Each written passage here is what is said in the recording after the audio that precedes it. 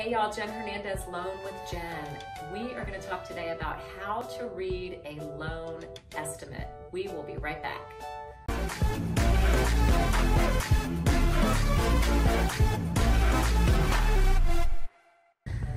Okay, we're back. Please like, share, and subscribe. My channel has over 200 videos about buying, selling, refinancing. We want you to be informed and empowered to make the best decision for you. I release 2 videos a week. Okay, how to read a loan estimate. So the loan estimate is what in the past the form was called a good faith estimate. Good faith estimate is an old term. It no longer applies. Back in 2008 with the finance reform, the form was changed. And so it's now called a loan estimate. So it is the initial disclosure that the lender must give you once you've engaged with them and you've made full application, and especially once you're under contract and have a property, they have to disclose a loan estimate to you. So it's something that's formal, and we're going to go over how to read it. So there's 3 pages on the loan estimate. Now the info that I'm giving you is also, there's a great site. It's the consumerfinance.gov site. So you can get there by going to consumerfinance.gov/owning-a-home/loan estimate. So we're going to flash that here on the screen. It's a great consumer site, and it's got all these questions that I'm going to go over. So I've got my cheat sheets here. So the first thing you want to do is look on page 1. So page 1 is really a summary of information. You want to, starting at the top, you want to check your name, make sure that things are spelled.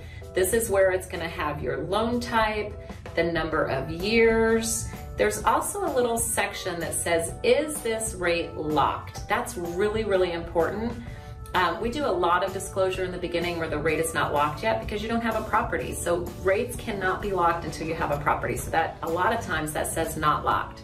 Now, once you're under contract and you officially lock with the lender, this will change and it will say locked, and then it'll have an expiration date. So you have to close on your home prior to that date, okay?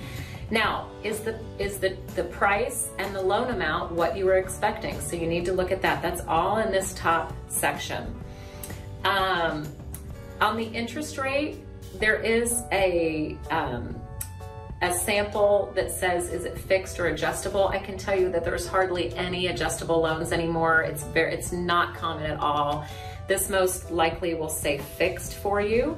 And that is under a section there under the interest rate. It says, can this amount increase after closing? No, that would mean it's not adjustable, okay? So then below that, you've got your monthly principal and interest payment. Now caution, that's not including any taxes or insurance that you've got to pay. So we'll get to that part in a moment. So then right below there, this is really important. It says, is there a prepayment penalty?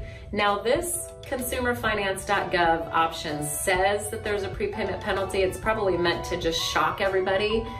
Y'all, there are no prepayment penalty loans anymore, but just in case, you need to make sure and see there. Here on the sample, it says yes. 99.9% of the time that's no. But if there was a prepayment penalty, they must disclose it here. So more than likely it's going to be no. And then right below there, it says balloon payment. Balloon payment is, in the old days, I've been doing this for 25 years, so back in the day, there were payments where it would balloon. A balloon is like just think of a hot air balloon that kind of, it's large and it blows up. Like your loan would balloon after 7 years, meaning you go 7 years and then it balloons, it's due. Those really don't exist anymore, but that's what a balloon payment means. So make sure that that says no, right under no prepayment penalty, okay? Now, your projected payment is the next section. This is where your principal and interest is, and also your prorated taxes and insurance if you're including it in the mortgage. Now, if you're putting 20% down, you have the option to waive the mortgage, the tax and insurance monthly. So make sure you look there and that's what you expect. Down below, it says, is this included in escrow? So if those boxes are checked yes, it means that you have signed up for an escrow account. Now, just a side note, if you put less than 20% down, this account is mandatory. You do not have a choice to waive it, so you have to pay tax and insurance on a monthly basis. Now, down, I'm gonna go back up to the payment calculation. It says years 1 through 7, and then years 8 through 30 on the example. This is where if you do have mortgage insurance, which is when you put less than 20% down, you've got mortgage insurance. This is where it will tell you when that mortgage insurance will fall off, okay? So that's why the payment sometimes changes. In the example here, it's $82 a month, and then in year 8, there's no mortgage insurance. So every loan is different. It depends how much you start putting down in the beginning, but this is just an example, okay? Now, going down to costs at closing. So these are your total costs, including some costs that the seller might be paying. So don't be swayed. You're gonna see the breakdown on page 2, but the most important part of this is estimated cash to close, which is your net, what you're gonna come to closing with, okay? So it's very easy to look at that large number up above of estimated closing costs, but remember, we're gonna go through what that includes, and sometimes it's stuff that the seller is also paying. So estimated cash to close, that's a very important number because that does very much apply. Now, we're gonna go to page 2. This is where the detail is. This is why when you're comparing loans, you wanna ask lenders for a loan estimate because it's all the same format. You know, different lenders have different spreadsheets, formats, software. So the loan estimate is the one congruent form that everybody uses that's the same. So make sure you ask for a loan estimate from everyone that you're shopping with. Now on page 2, this is how you're gonna compare apples to apples, lender to lender. So section A that's where all the lender fees are, in section A. So when you're comparing lender to lender, that's where it is. So section A is gonna have any points, any admin fees, anything associated with the lender. Section B are things that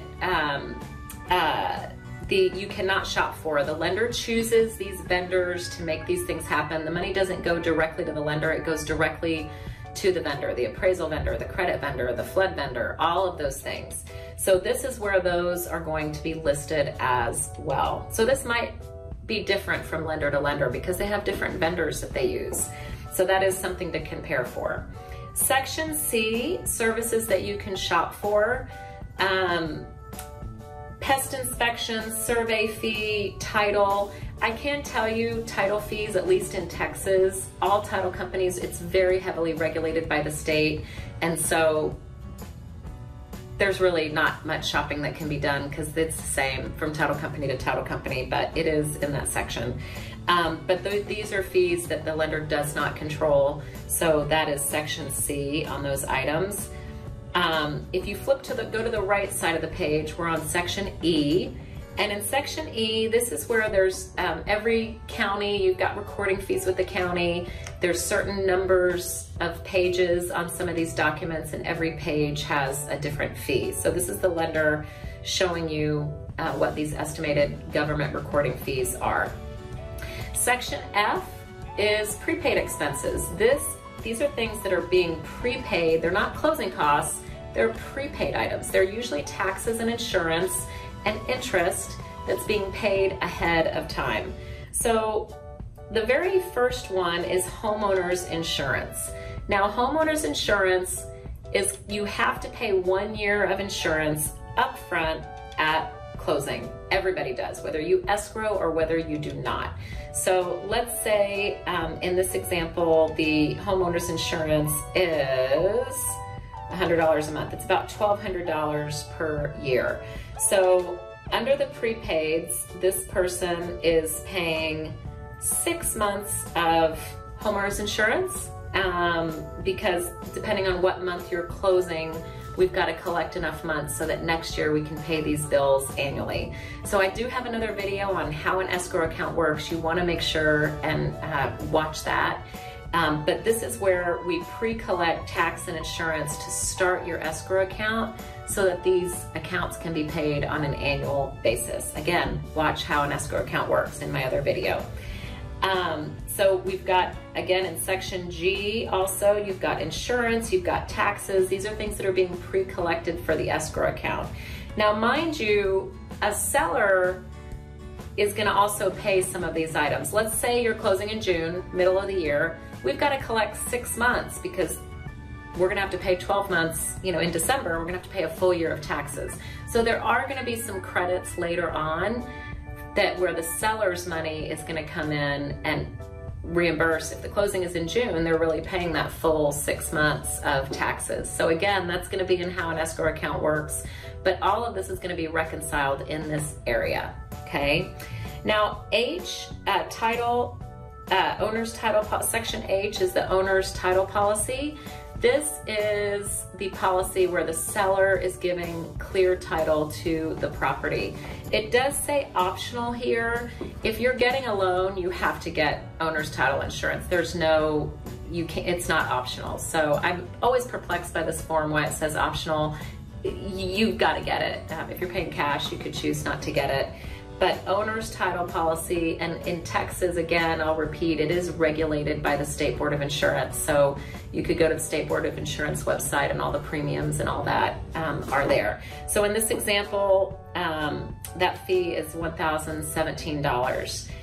Now, there's a total. Section I totals all the cost, and then in section J, that's where if you have any lender credits, that is something to look out for. Sometimes there are lender credits based on what pricing structure we used, so you want to look there if there's any lender credits. Then you're calculating your cash to close. That's the section at the very bottom right, and that's where everything is reconciled. Total cost minus your down payment, minus your earnest money deposit. So in this example, they paid $10,000 earnest money deposit. Now, anything from the seller, if the seller is contributing, you know, again, I mentioned their portion of the taxes, it's gonna go here in seller credits. It's also gonna be if they're contributing to the title policy, it will go here. A lot of times, at least in Texas, the seller will pay for title. It's a negotiable item. And then they might be giving, you know, a repair cost credit, or they might be giving some other type of a credit that was negotiated during the contract. So all of the seller credits will go here in this section, and then your cash to close at the very bottom right of page 2 is what merges back onto page 1. So this is where the reconciliation happens. So page 2 is a super important page. Now on page 3, this is something that a lot of people kind of overlook. They're kind of glazed over by the time they get to page 2.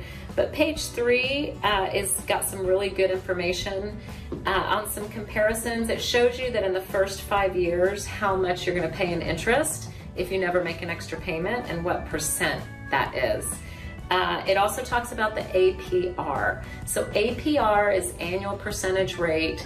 It is the cost of your loan for the first year, because you had closing costs on page 2 to get to page 3, right? So you didn't just borrow $100,000, you borrowed $100,000 plus you had closing costs associated with that. So this is a numerical value. It is not the interest rate that's calculating your payment every month. So in this particular example, the interest rate is 3.875 on this example. The APR is higher than that. It's 4.274, but remember that's because it includes all the closing costs you had to pay to get to that moment. But the monthly payment for any individual is that 3.875 that was disclosed on page 1 of the form, okay? We've got another video about APR, and you can Google that and read up more about what APR is, but that is not your interest rate on your mortgage note, okay? It's the lower number. There's other definitions here. Is the loan assumable? Most loans are not assumable unless it's an FHA or a VA loan. And it talks about the late payment. It talks about if you pay 15 days or more late, you'll be assessed a late fee. And it talks about, also very important, about the servicing of the loan. Does the lender intend to service or not? Most lenders can't guarantee you that these days, even the big ones. Just know that Servicing of the loan is just a change where your payment goes. None of the terms can ever change. It's really not a big deal. But this is where you would see everything is disclosed on this closing disclosure.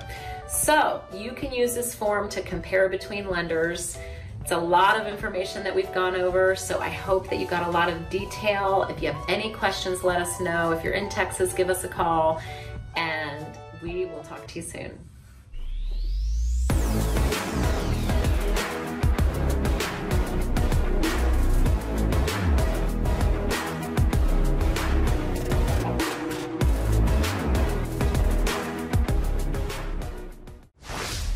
Legacy Mutual Mortgage is an equal housing opportunity lender. The opinions expressed here do not reflect those of Legacy Mutual Mortgage.